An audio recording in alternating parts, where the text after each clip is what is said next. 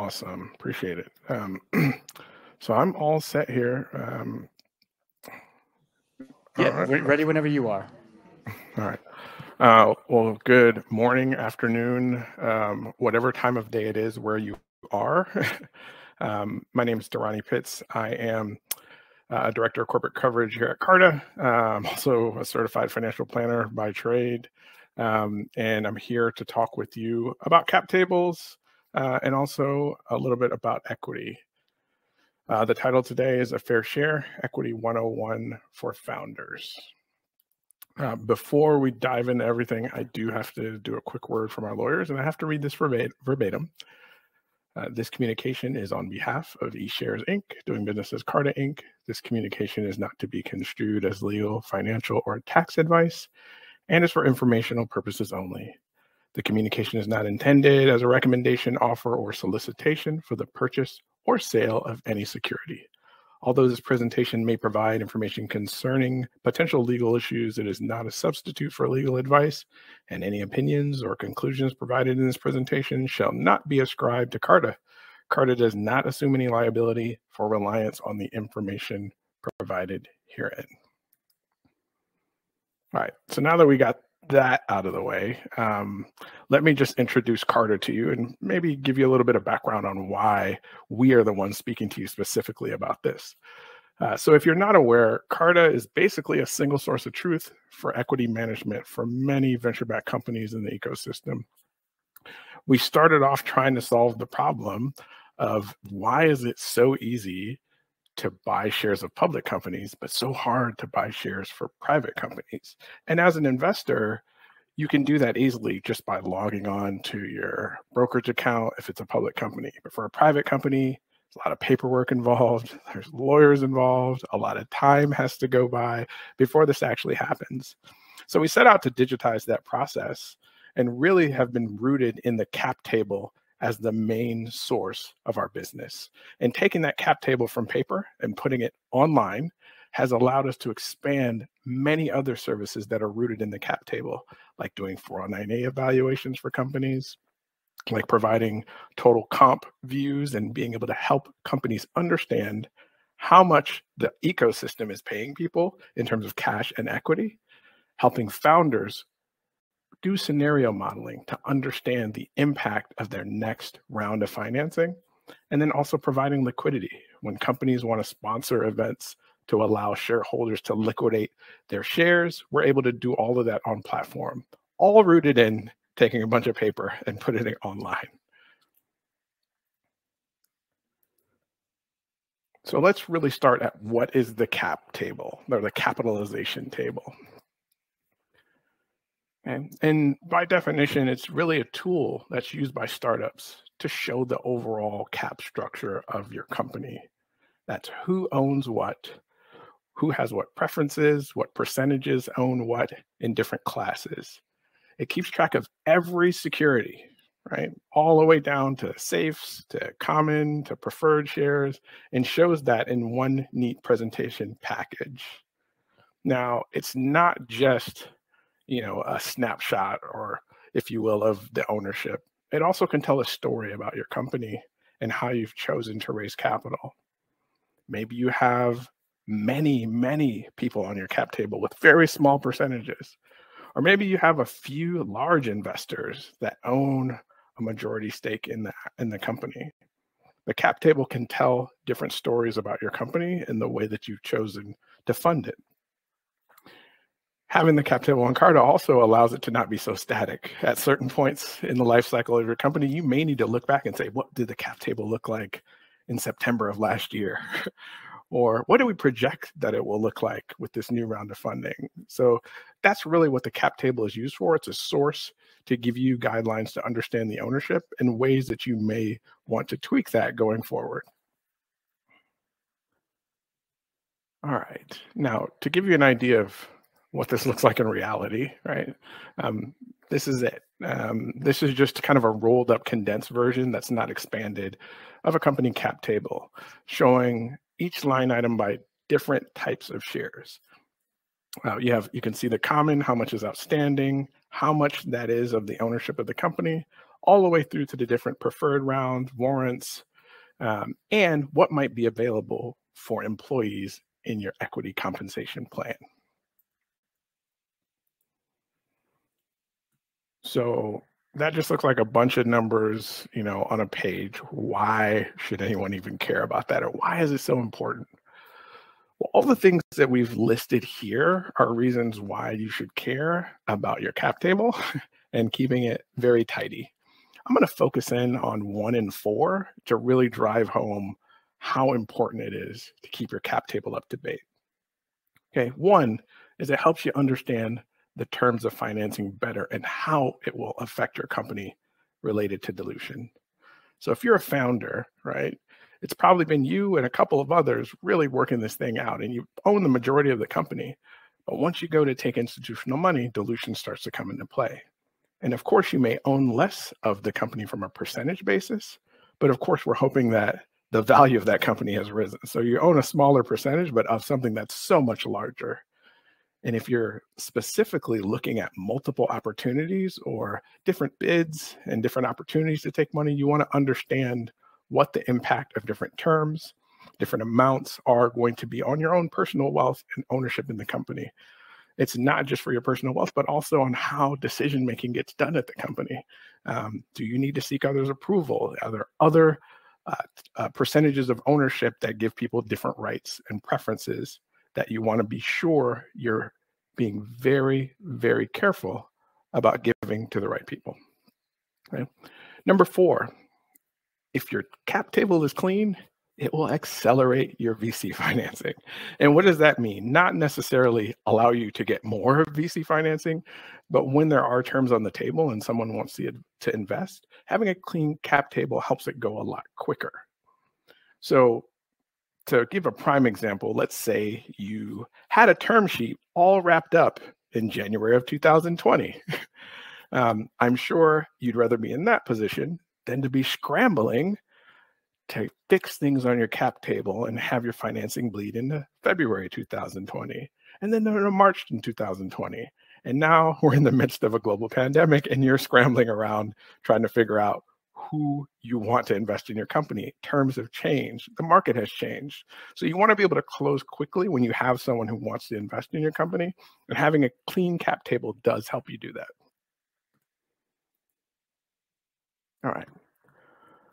So what are the things that investors are going to focus in on in terms of your cap table? Again, we've listed 6 things here, but I think a couple are very important to point out. 1, what is the ownership of the founding team? Right? How much do they own? And is there vesting involved, right, with key employees and founders? They want to understand how much skin you have in the game, right? And then what incentives are in place to make sure that you stay the long haul. Don't just take a round of funding and try to cash out and go, right? The other, number 5, is who are the other investors in this company and what do they hold? Now, who is important because these are people that these new investors will also be working with. Maybe they'll be sitting side by side with those investors as board members. Maybe they have an understanding of other investors' track records and their biases in decision making. Okay? And maybe, maybe they just want to make sure they have the same preferences and rights as someone else, right? So having that clear picture of all of these things will allow investors to have better insight into not just the business that you're running, but how it's been structured and funded. Because again, they're investors. They want to help make you run the company, but at the end of the day, they want returns. All right. So we've talked a little bit about cap tables and why they're important. Now let's dig into equity compensation, because if you're a founder or an early employee, this is one of the major reasons why you end up joining a growth company or a technology company. So let's do a little bit of a history lesson here and try to understand how equity compensation began to become table stakes.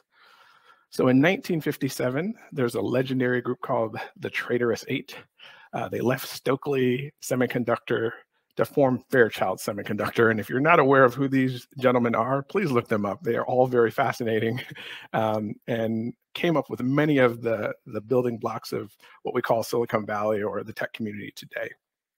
But one of the main things that they did when they started their new company was they decided that they were going to give employees equity in the company. They were going to give them ownership.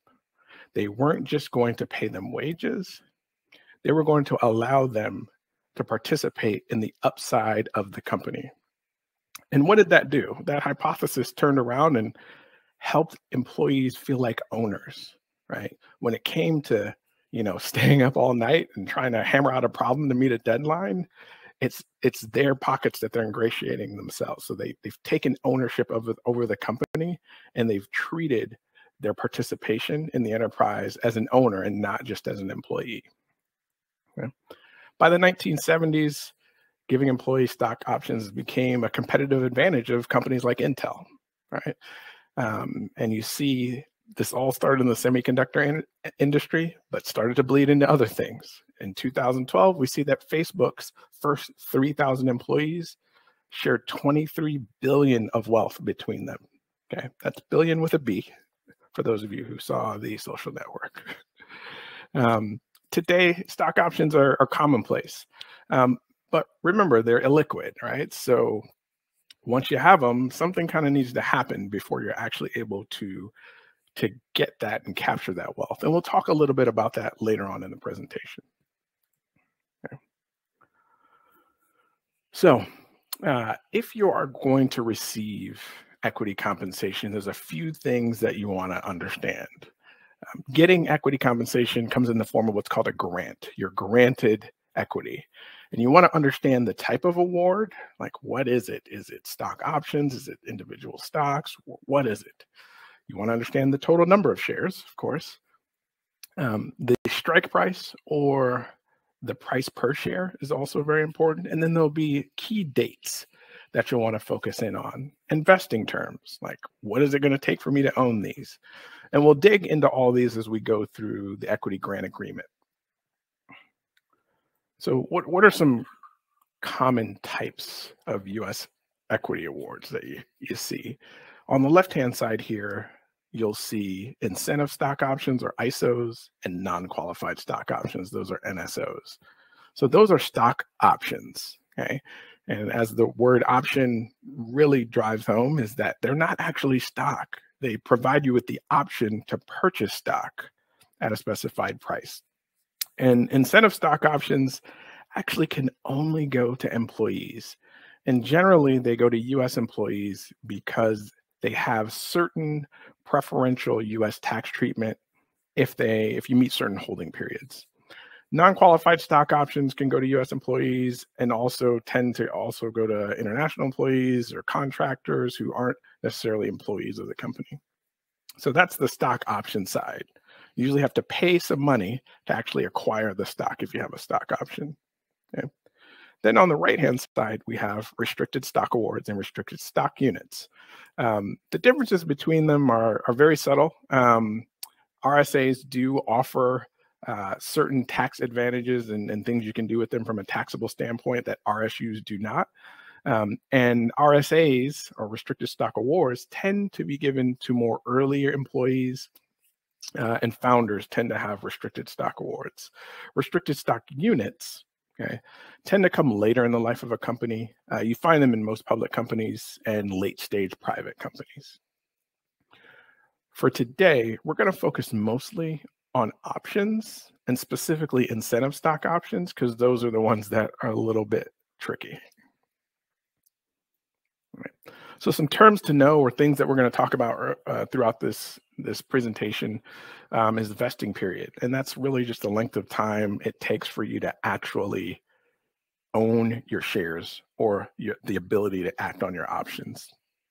A cliff, okay, and you can think of that like visually, is when the first portion of an option grant vests, right? So there's a point where you're kind of vesting, but nothing is really yours. And then when you hit this cliff, a big amount of it vests at once. Early exercise would be the right to exercise options before they actually vest. And then PTE period is a post-termination exercise period. So options generally will be issued with an expiration date. But if you leave the company, that expiration date accelerates, and the post-termination exercise period is the point at which your options will expire if you've left the company. And then the option pool is a portion of the equity of a company that's been set aside to issue out to employees now and in the future. All right. So we've set all of the jargon and the terminology. Now let's really dig into the basics. So, what is equity, right? It's ownership, right? And why does equity really matter? Well, as we said before, as an owner, you get to share in your company's success. So in these examples today, we're going to look at Iris, and Iris is going to be an early employee at a company called Meatly. And we're going to view equity through Iris's eyes and see how she interacts with it. Right. We're going to go through 5 different pieces of being granted equity: the grant, vesting, exercising, selling, and taxes. Now we're doing them in this order because chronologically, in most cases, this is the order that you interact with them in.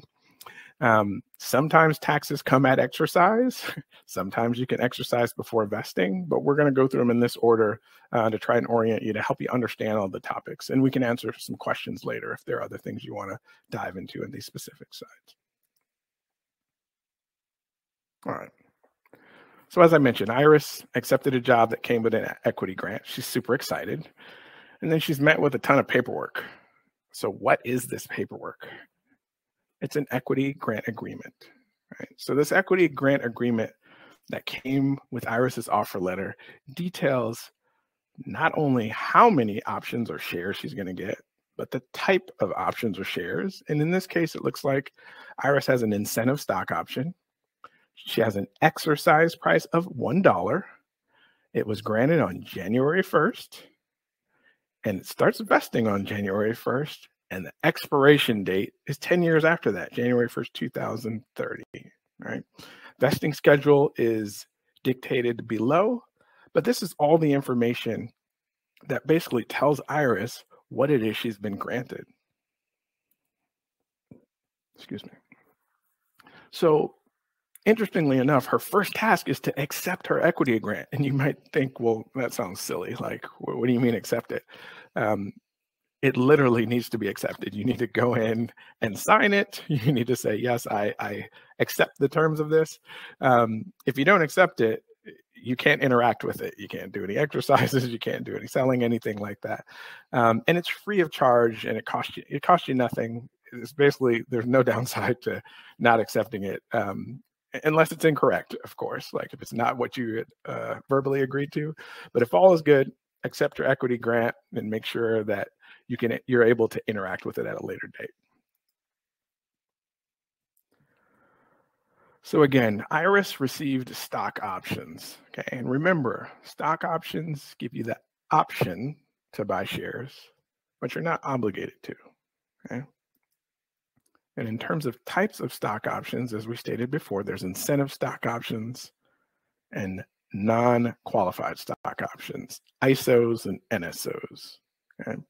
Now, I talked a little bit about preferential tax treatment, and really, it's all about what happens when you actually have to purchase the option. So at a high level, incentive stock options don't tend to have any taxes owed at the time that you exercise. Non-qualified stock options actually do, okay? And we'll dig into later examples that'll show you exactly how that's determined, but just know that the exercise decision on options is what has taxable implications. So let's get into exercising a little later. Let's talk about vesting, right? Because first you have to earn the right to exercise your options. So what is vesting, right? Again, it's just earning the right to exercise your options. Once you're vested, they're yours, right? You have the ability to act on them. And one of the most common vesting schedules that we see in the marketplace today is what's called a 4-year vesting with a 1-year cliff. Okay, remember that term cliff that we talked about? So 4-year vesting with a 1-year cliff. So let me just read to you what it says here. It says the option may be exercised with respect to the first 25% of the shares subject to the blah, blah, blah, blah, blah, blah, right? That's a lot of verbiage, right? And that's actually what your equity grant agreement is going to look like. So let's walk you through an example so you can really see what a 4-year vesting with a 1-year cliff looks like. So again, Iris has been at Meatly, her company, for a year. And now we'll just kind of give you a visual representation of her grant. So on the horizontal axis, you have the 4,000 options that she was granted. Okay. On the horizontal axis, you have time. All right. So vertical axis, number of options, horizontal axis, time. We've said she's been at Meatly for 1 year. So now she's reached that 1-year cliff. Up to that point, Iris has vested nothing. So if she leaves the company before she hits that 1-year cliff, anything that was granted to her just gets forfeited. It gets returned, right? But now that she's hit the 1-year cliff, she's actually going to vest 1/4 or 25% of her 4,000 options, and that's 1,000. Okay. Now, after she hits the cliff, she actually is going to vest monthly, right? The remaining increments. So it should be 36 periods after that. And every month she's going to receive 1/36 of what's remaining. Okay? Until she's fully vested at the end of 4 years. She has all of her 4,000 options vested. And at this time, she could exercise all of them. Now, at any time before that, when she had any vested, she could have exercised those then as well. And let's really get into the mechanism of what exercising looks like in the next section.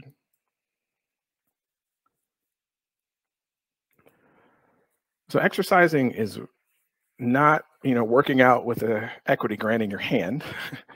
It's actually paying money to buy shares of stock. Okay? And because you had an option, you actually were given a specified price that you're able to buy those shares. For Iris, if you remember, it was $1. So Iris goes to her company, she pays her $1, and her company in return gives her a stock certificate. Now, in this day and age, that would be an electronic certificate, hopefully held on Carta, but you get the visual representation of what's going on here. As I mentioned before, $1 is our exercise price.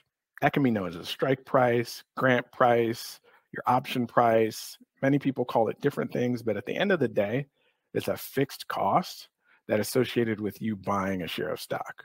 Now, hopefully the value of the company goes up and you can always buy it up to 4,000 of them at $1. So remember, the price is fixed throughout the life of your grant. At some point or another, you could receive a new option grant. Let's say you fully vested in your initial option grant. Your company will probably want to have some sort of equity component in your compensation at all times. So they might provide you with an entirely new grant. And that entirely new grant could have a totally different exercise price because it's really based on the value of the company. And that's a question that we get all the time. How do companies decide my strike price? Well, if you remember, one of the services that Carta does is 409A valuations. And really what that is a fancy tax term for just saying, hey, what is the value of one share of the company worth? Doing a specific methodology to derive that value. And that value that's determined is known as the fair market value. And that's the amount that people use to issue equity. So that is the strike price. It's issued at the 409A for most employees. Can't be issued under the 409A. It can only be issued at or even above, but you usually see it being issued right at the 409A valuation. Okay. And then people always will ask, hey, is the strike price, will it change? And no, it won't. Once you accept that option grant, strike price is locked in. But again, as I mentioned, if you get another grant that could have a totally different strike price because it's going to be based on the value of the company or the 409A valuation at the date that the grant is actually approved. All right. So remember we mentioned that you can buy stock at that fixed price, but hopefully the company is growing in value over time, right? That's why we're all here, to grow the value of these companies over time. So you still get the exercise at $1, but in this example, let's say the current value of the company is $5. Okay? That would mean that your option is what's called $4 in the money. Okay? And the term that we're going to use here and focused in is a spread. And the spread is going to be the difference between your strike price and what the current fair market value of the company is. Okay? The reason why this is important is this is where the taxable implications start to come in. Okay? With non-qualified stock options, as soon as you exercise, this gain, this $4 per share, is taxable income to you. And you're going to owe taxes on it at exercise. For incentive stock options, it's a little more tricky. Okay? It has taxable implications, but you don't owe them immediately. It's actually used for an alternative calculation to determine your tax obligations called alternative minimum tax. And we'll dig into an example around that later. Okay? All right. So selling, right? You're all starting companies, but you kind of start these companies not just to create your huge vision, but to someday be able to sell the shares that you own, right? At certain times in the life cycle of a company, you may have a selling decision to make. And what type of things do people typically think about when it comes to selling? All right, one, do I need the cash now? Are my options actually in the money, like worth more than a strike price, right? So that's more of a binary decision. If they are below, probably can't do anything with them. Does your company have restrictions on selling? In most cases, private companies do have strong restrictions on selling. And it's not to penalize you, it's just because they're very focused on who is on their cap table, right? So if they're going to have anybody selling, they want to make sure that they're going to people that they feel comfortable with owning their shares as a public company. Do you think the shares will be worth more in the future? This is the age-old question, right? If I had a crystal ball, I'd be able to tell everyone exactly what to do with their company stock, but I don't. So you as an employee or as a person who is an investor in a company have to determine, okay, should I sell now based on all these other factors? And what do I think of the future prospects of the company? And then the tax implications are also really huge. Certain holding periods might prevent you from wanting to sell at certain times to try and hold off a little bit longer to get preferential tax treatment. And then just understanding of, will you have other opportunities to sell in the future? And, that can be as much as, does my company offer regular liquidity events? Do I think the company is going to go public? Or, do I think this company will continue to be a going concern, and will there be value there in order to sell later? So selling shares, if it's a public company, is super easy. Like we said, you log on to your account, on your brokerage account, and you just fire off a sell order and boom, it's gone, right? You get a 1099 at the end of the year and you figure out your taxes later. But for private companies, it's a little more difficult, right? So, the hope for a lot of these companies is to one day have an initial public offering and be a public company. But other things happen as well. Sometimes you get acquired by another company and, not on your own timing, you get cashed out. All of the equity that you actually had vested and sometimes unvested actually gets cashed out to you in the form of hard dollars. And that's what you get. Sometimes you're acquired for a company and that company uses their stock to buy your company. So the acquisition now yields you stock in another company. Okay? And then often private companies will run what are called secondary transactions. The most common type is what's called a tender offer. And that's where the company will allow existing shareholders, whether they're investors, current employees, ex-employees, to sell their shares at a specified price to another investor, or the company will actually buy them back at a specified price. And in those instances, you may be, come up with, that methodology of, hey, do I need money now? Do I want to wait till later? Have I met the holding periods to get better tax treatment? All decisions people tend to make when these options are presented to them. All right. Now, if you've sold something, hopefully you've sold it for a gain, but understand that when you sell something for a gain, there's taxes that are due, okay? So we're going to dig into, I'd say, some of the more tricky nuances of taxes when it comes to equity, specifically incentive stock options, and we'll also talk about alternative minimum tax. So as I mentioned, incentive stock options can have preferential tax treatment in the US, okay? In order to qualify for the incentive stock option preferential tax treatment, you have to hold your shares for more than a year after you exercise them, and it also must be 2 years after your grant date. So it has to be both of those, okay? Now, if you've met that holding period, you'll have what's called a qualifying disposition when you sell your shares, okay?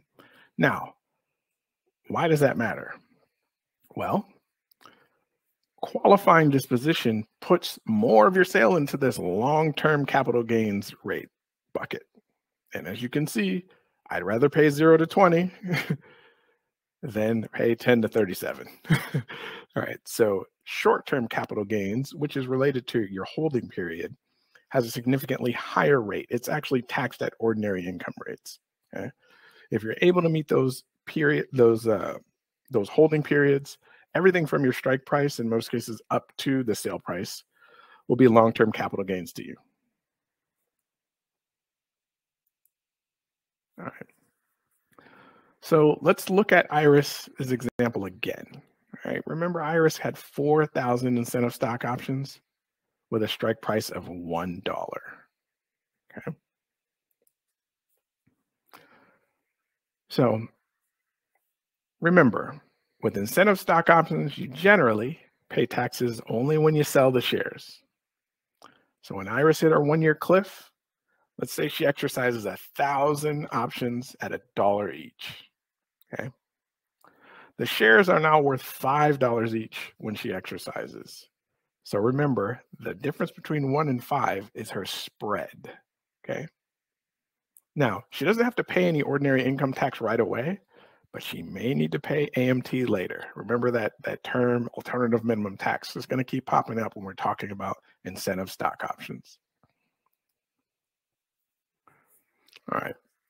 So after holding her shares for over a year and 2 years after she got her grant, she participates in a tender offer and sells 200 shares for $10 each. All right. So because she's met that holding period, okay, she's going to pay long-term capital gains on $1,800 of gain. Okay. And that's just the 200 shares times the $10 minus the cost of exercise, which is the 200 times the $1 strike price. Okay. So that was pretty straightforward for Iris. And again, she got long-term capital gains. But DeRonnie, you kept talking about alternative minimum tax. When are we going to get to that? Like, I don't understand. Well, I'm going to try to break it down for you as easy as I can here. Okay. Alternative minimum tax is an alternate way of calculating your tax obligation. And you may not realize it, but every year that you file your taxes, this calculation is actually going on in the background. Okay. You always calculate your regular tax and then your alternative minimum tax. Okay.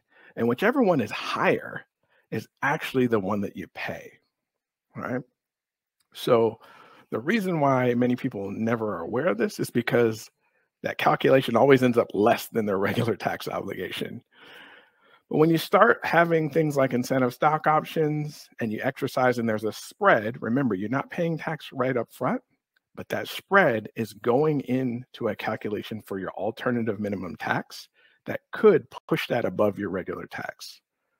So the way that I like to think about this is, we all know the term Uncle Sam as the tax person, right? So Uncle Sam does his calculation, but then we also have Aunt Samantha, who does her own tax calculation.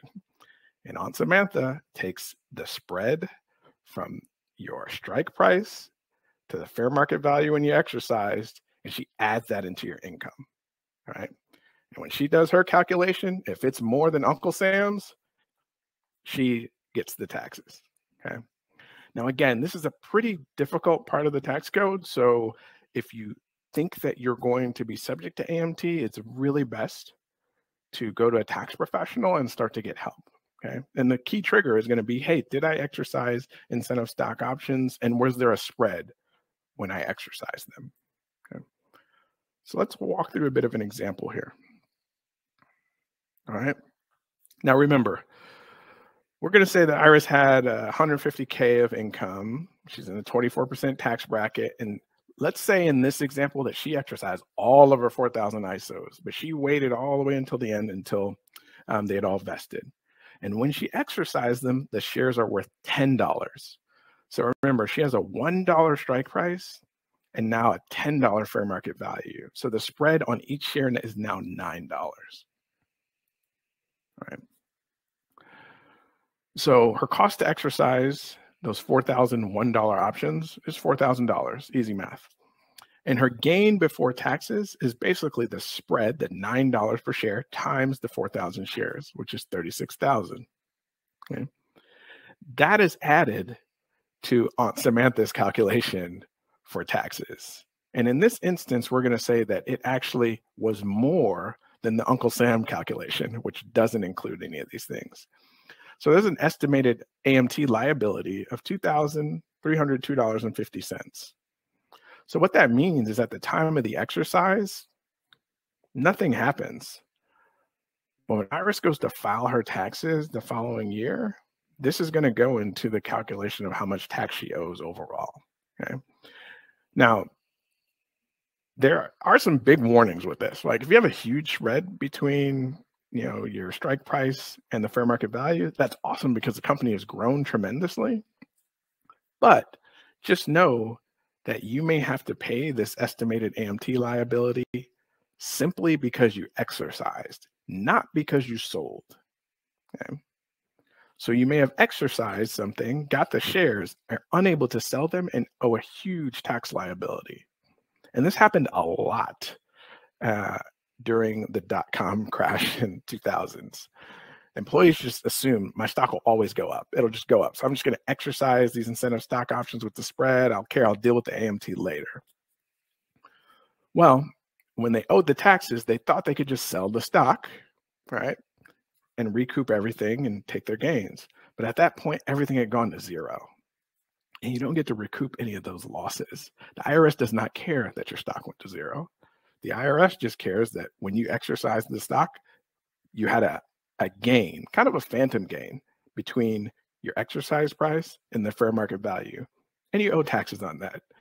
And they are not forgiving on that. So a lot of people got into serious trouble, $100,000 of tax bills and nothing to be able to recoup and pay those. Okay. So that's the horror story out of the way. So make sure you see a tax professional if you're going to have this situation, and possibly before you even exercise, you want to talk to a tax professional and make sure that you're aware of the implications. Also know that when you do actually sell the shares, you could be eligible for what's called an AMT credit in subsequent filing years. And that credit can actually be used to lower your federal income tax bill if you've paid AMT in previous years. Okay. Now, this isn't to say that everyone who's watched this is now a tax professional. This information is really here to pique your interest and let you know that, hey, if this is an issue that I have, I probably need to seek some professional advice. But from there, we've gone through grants. We've gone through vesting. We talked about exercises, selling, and taxes.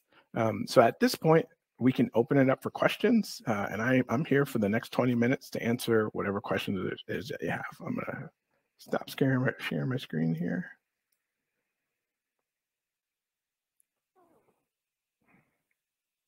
All right. And people that are also virtual. So I think we're going to start with the virtual questions. So yeah, you can see it on screen, I believe. Yeah, I got it right here. Okay.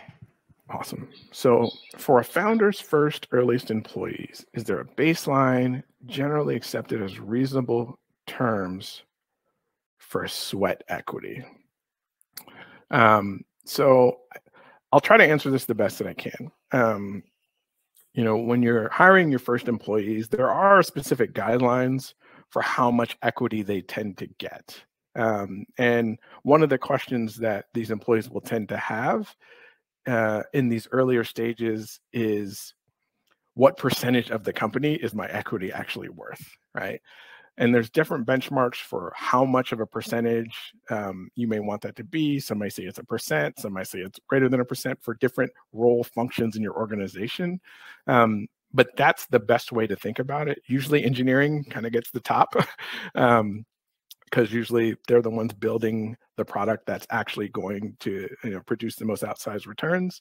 But your first sales hire may get a significant chunk of equity. People in product, people on the legal side may get specific types.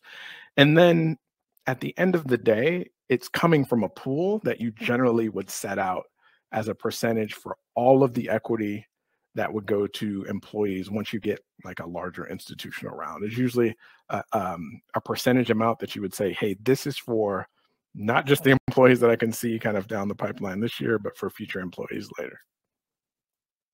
So DeRonnie, we have a question in-house here. Sure. Thank you. My name is Enrique. The question is, so a company is a startup and set up an option pool and did a 409A evaluation to get to the value of the strike price.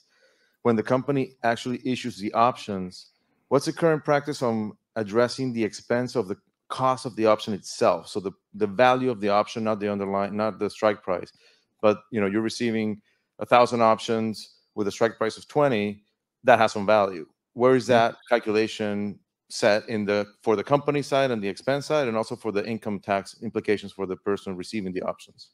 Yeah, so I'll start with the easiest one. For the person receiving the options, it depends. If it's options and they've just been granted, there's no taxable implication. If it's restricted stock awards that individual is granted, there's usually a value ascribed to them, especially for early employees. It's usually de minimis. It's a very small amount, and that amount is taxable income to them. And when I'm talking about de minimis, let's say it's 100,000 shares and, they're worth 1/100th of a penny, right? At that point, right? That's the taxable implication to that individual. When you think about the company, there's specific methodology for how you do expense accounting for equity grants. It's based off like Black-Scholes models and the expected term of the actual options. And depending on kind of what methodology you choose, I mean, there's definitely ones that are most regarded and the ones that people use the most. There's a specific amount of expense that is used for the equity compensation to the company. And it changes if, a person has the ability to like exercise them early, or they have the ability, or they actually forfeit them, right? There's specific accounting rules and methodology.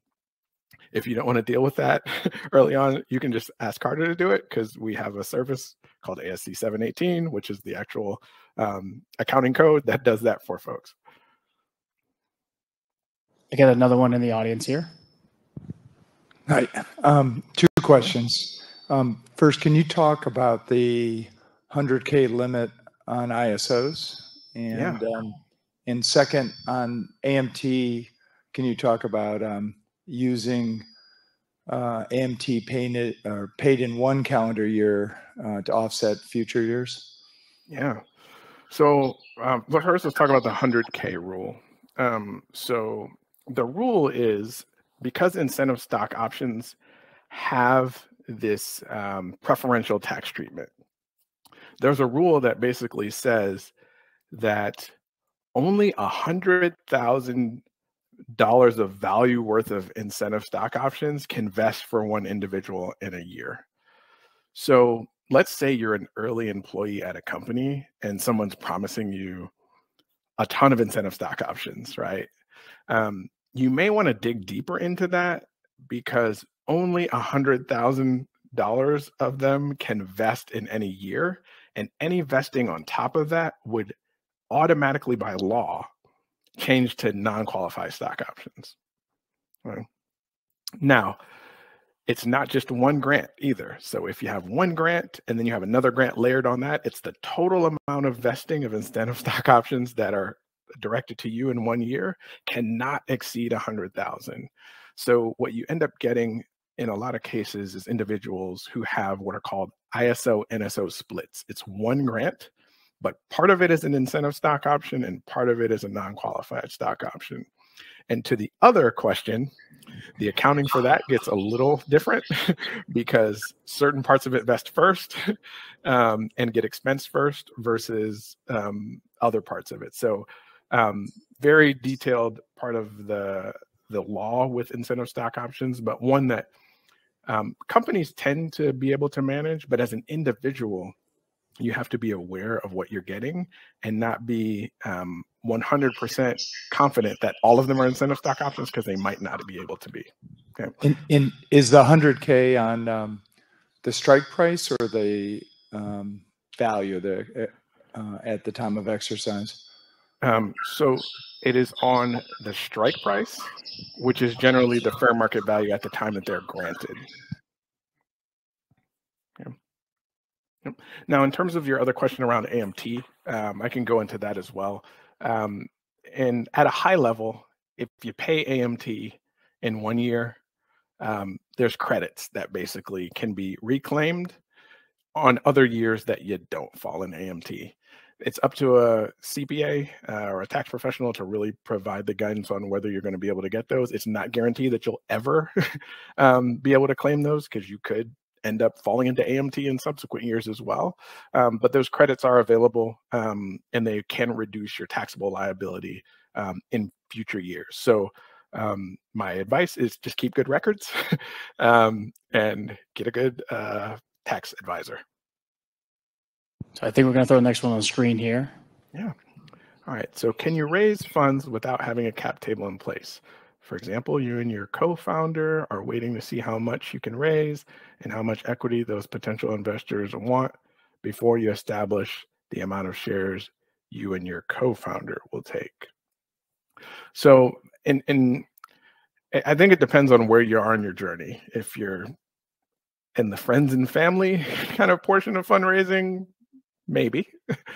But if you're with a seasoned investor, the money that they give you is going to have terms that dictates all of these things: how much you and your co-founder get, how the vesting occurs, how much is going to be left for employees for the equity pool. All that's baked in to the fundraising that you're getting. You may get indications of interest at certain amounts. When it comes to signing on the dotted line, a lot of this stuff is going to be already part of the discussion. Anyone else? Oh, over here. One sec. Could you please elaborate a bit more on the tender offer? Is it something that needs to be written in the term sheet already at the fundraising stage or not?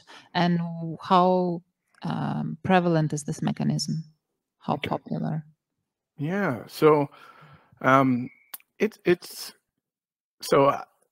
it doesn't have to be written into the terms of a fundraising round.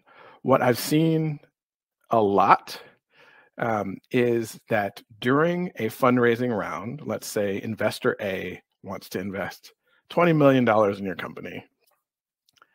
And you're saying, well, I only have capacity for 10. Like, we only want to take 10. Well, what that investor might do is say, well, I want 20 of exposure. And are there existing investors and employees that might want to sell to me, right? So in that instance, the company is only issuing 10 million of new shares. And then they're saying, okay, we'll allow existing investors to get you another 10 million if they're willing to sell, right? And if that's agreed upon in, the primary round, you might see it as a part of, hey, we're going to do this primary round and also do a secondary with a $10 million cap and invite investors, ex-employees, and employees to also sell up to 10 million to this investor. So that does happen at times. Okay. How prevalent is this? I'll tell you, I can just only speak from the business that we do at Carta. In 2020, we did, close to 2 billion in transactions like this. And then the following year, we did almost 4 times that amount, like a little bit over 3 times that amount. So it became more and more prevalent, mostly because investors wanted bigger chunks of the company than companies were willing to give in the primary rounds. Now, the landscape has shifted a little bit, and I think private companies and employees at private companies are accustomed to liquidity and possibly having the ability to sell their shares before they go public. So they're pushing companies to provide this as a benefit or to provide regular liquidity events. So we're seeing it more and more.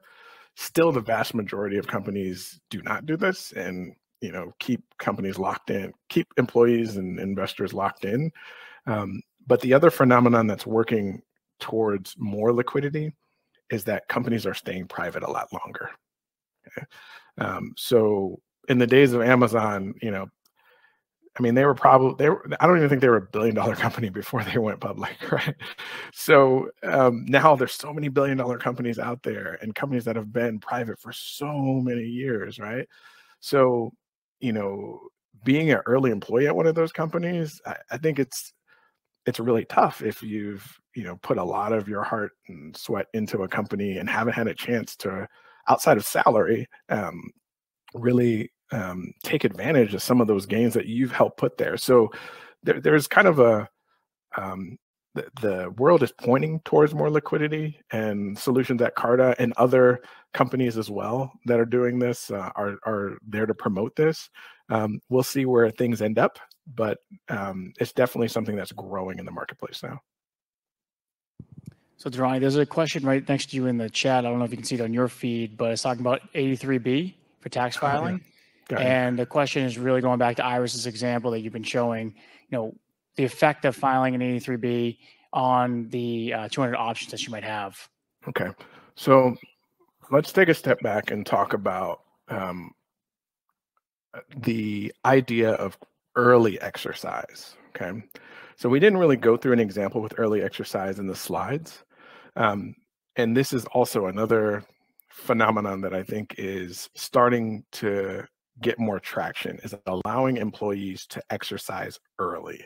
So what does that mean? That means if Iris had her 4,000 options, as soon as she got her grant, she could have said, okay, I'm going to exercise all of them. I'm going to pay 4,000. I'm not even invested in them, but I'm going to pay 4,000 right now. Okay.